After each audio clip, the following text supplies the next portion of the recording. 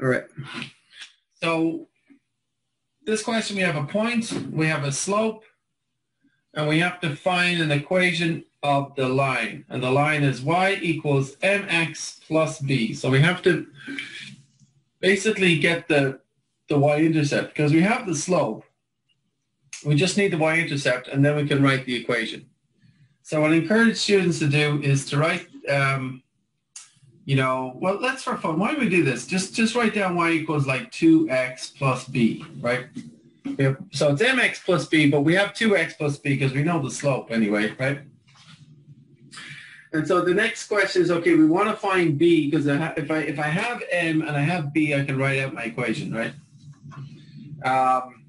So we've got to find b, and the trick is, like, we have a particular x and y point on the line, and it's -2, -5.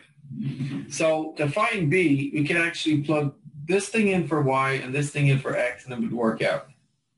So we can go -5 in for y equals 2 times -2 plus b, and now we'll be able to solve for b. And so that's the hard part. Does that make sense at all, or? Yes, that makes sense. Yeah.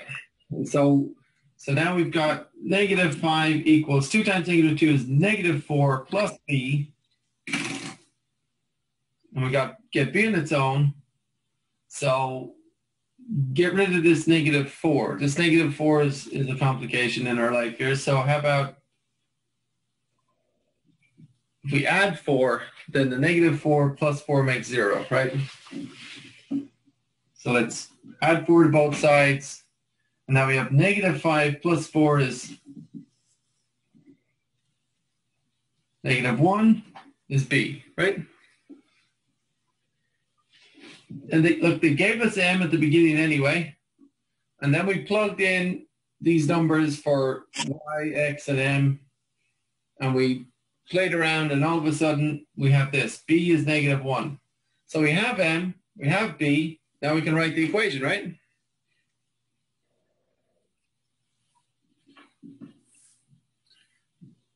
So it's y equals mx plus b. So 2x plus -1, or just y equals 2x minus 1. And I'm the teacher, so I write out every step, but you guys don't have to write out as much as I do. But anyway, y equals 2x minus 1. Are you okay with that? Yes. Awesome.